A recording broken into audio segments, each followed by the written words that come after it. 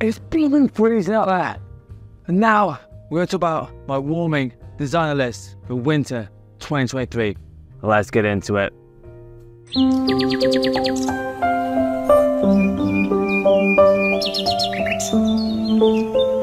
Welcome, you absolute legends. I am Thornfrizz, I am Pete, I am back, and today, like I said, intro said, it's winter's here. It's well upon us now. It's freezing cold outside. But these 10 fragrances are going to definitely warm me up. This is my designer list. There's no honorable mentions. But I'm going to crack straight into this. And as always, we start with number 10. Alright, we're going to kick off the list with a complete curveball because no one in their right mind will do this apart from me, because quite honestly, I'm a bit nuts. But you'll find out. But for me, the first one is Ralph Lauren Polo Red Parfum. Now, you're going to go, Pete, what the hell is wrong with you? That's got the cranberries and all. That's the reason I've put this in. It's got the cranberries in it. It's a little bit tart, a little bit sour, tart. But it smells beautiful in the cold weather. It just goes off. It really does. It's an amazing scent. It's very sweet, very alluring. Perfect if you want to go out for a bit of a nice romantic evening, like maybe go to one of those tents that have all the hot chocolates and the bars and that, you know what I mean. But this will work perfectly for that.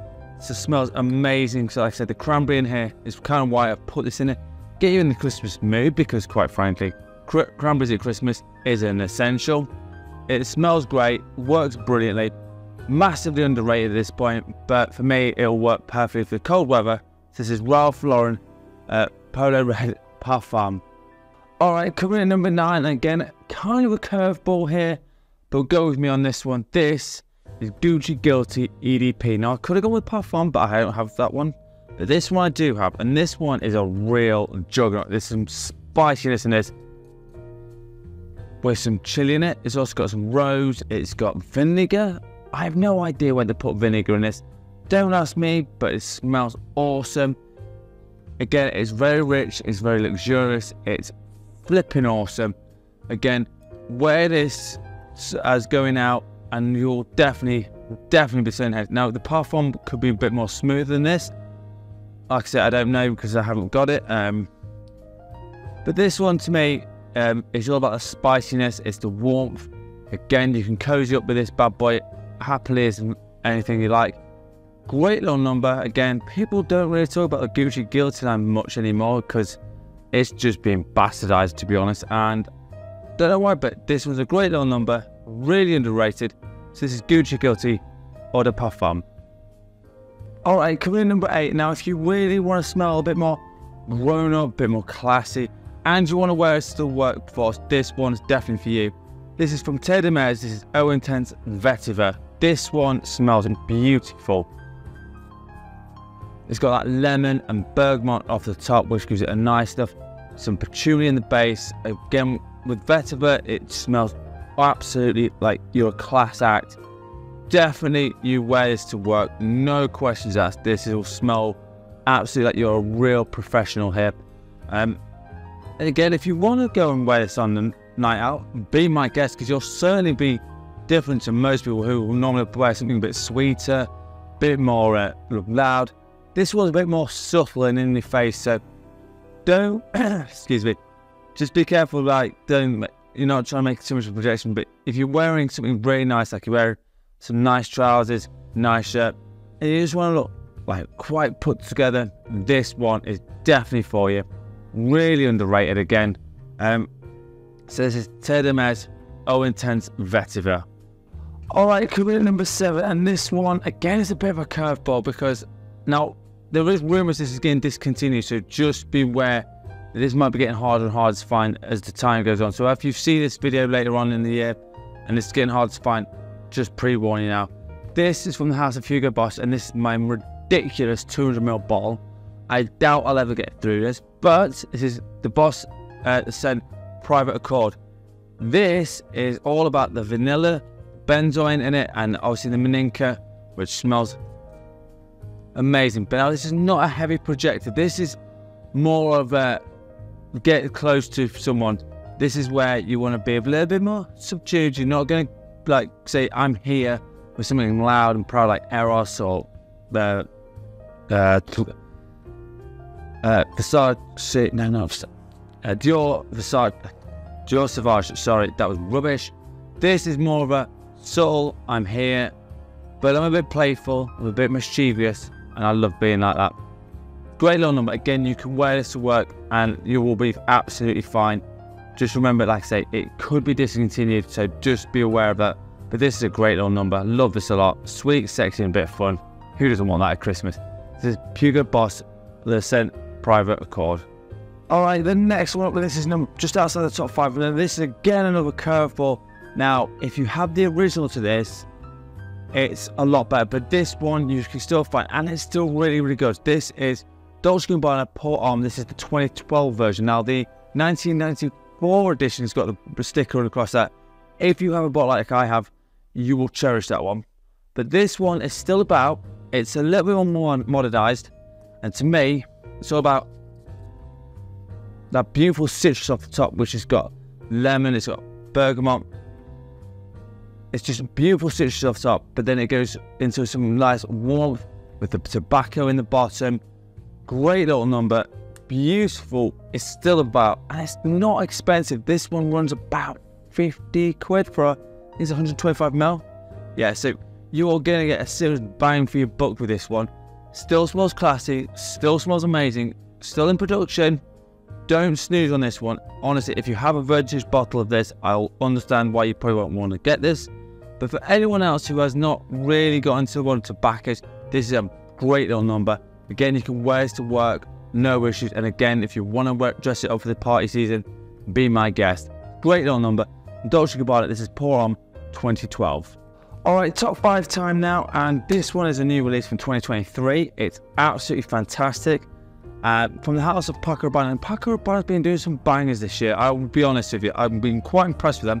This is another one. This is Invictus Victory Elixir. This one takes that DNA, but it's made it a bit more with darkness with some olibanum, and it's resinousy, but it's still got a sweetness from vanillic notes, and it smells freaking awesome in the cold weather. Honest to God, it's just one of those fragrances you just smell and go, oh my good God. Smells awesome. This is a massively underrated fragrance. People have hyped it up as well in the community, like Ash Overgen says he loves this one. I don't disagree with him. I think it's a great little number. I will be wearing this, and if you go out as well, you can definitely rock this one. You will definitely turn heads, and I'm pretty sure 1 or 2 people might give you the compliment. So if you're under mistletoe, I'm just saying things might happen. I'm just saying that's how powerful this bad boy. It's a great little scent from Paco Rabanne. It's Invictus Victory Elixir. Alright, coming number 4, and this one came out last year, and again, this one smells blooming awesome. This from the house of Jean Paul Gaultier. This is Scandal Le Parfum. Now, I could go in with the Elixir today, which is, I'm sure most of the other YouTubers will go, give him buying the Marlin Elixir. It is good. I like the fragrance, don't get me wrong, but this one I just think no one really appreciates it anymore, so I'm going to give it some love this year. But it's got geranium in this, it's got tonka in it, and some sandalwood in it. Again, it smells very classy. It's a sort of thing that's sweet but classy, sort of fragrance. You can definitely wear this to the office party. I won't wear it to the office because you might just get jumped or mistletoe things. I'm just saying things might happen, but this one is an amazing scent. Central off this is amazing, projects like a beast, and to be honest with you, no one really talks about this one, so I'm just going to give it some love right now. This is Scandal, Jean Paul Gaultier Le Male Scandal Le Parfum. Alright, coming in number 3, and this is a throwback for about 13 years ago. This one is a flanker to probably the most used flankers ever. This is from the house of Yves Saint Laurent. This is Nardin Glum Le Parfum. This has got amazing notes of anise, vanillic notes, patchouli in this. Smells amazing. Again, it's got that DNA, slightly spicy, very sexy, but no one talks about this one.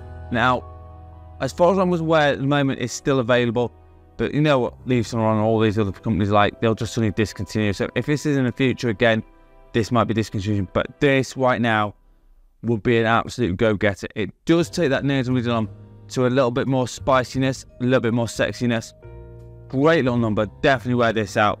Or you could wear it on Christmas Day if you're feeling like you're a bit frisky, but if there's kids around, don't do this, don't do that.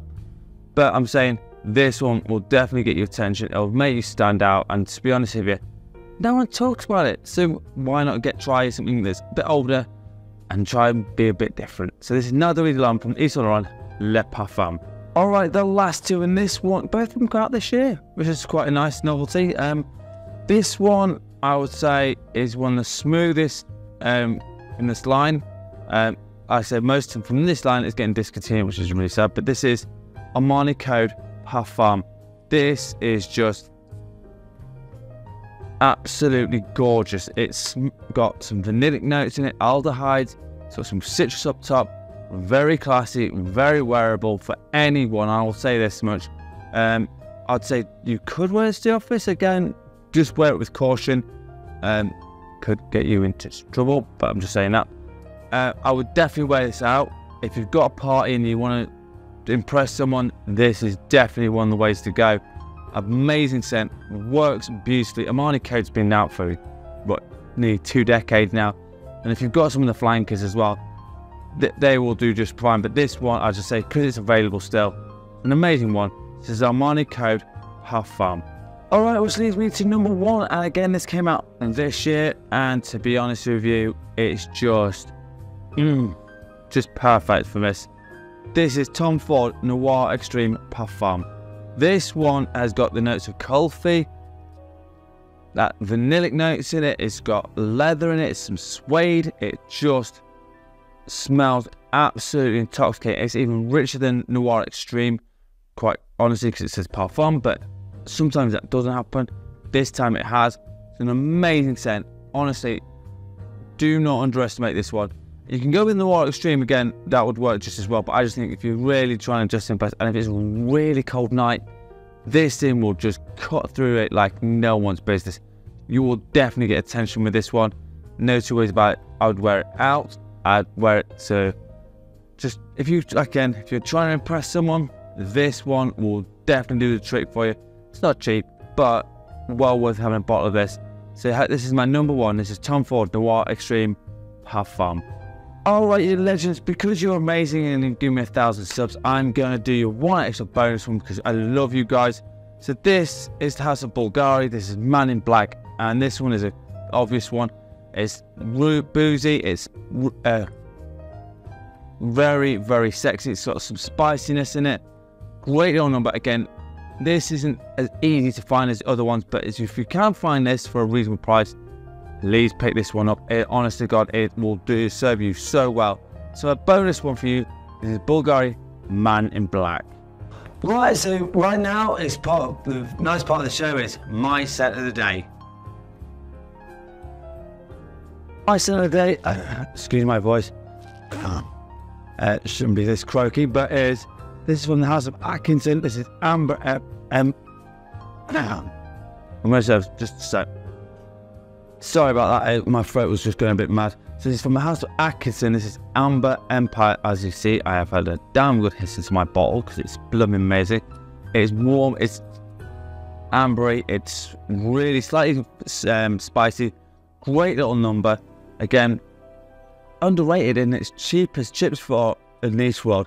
So if you let me know what your scent of the day is in the comments, and as always, this is my scent of the day. This is Atkinson Amber Empire. Right, so there you have it, my 10+1 designer list for winter 2023. I'll say this, if it's getting cold and frosty out there, just be careful, stay safe out there, don't want any accidents. So always, if you want a top 10 list, a fragrance review, or a question, please hit me up in the comments. And if you haven't subscribed to the channel yet, hit the subscribe button. It's free and you'll be doing a massive favour, so I appreciate all of you. Love you all. As always, I'm on Instagram with Filming Fragrances and post there pretty much most days. And if you want to DM me there, be my guest. And as always, you absolute legends smell amazing. Thank you so much for watching. Peace out.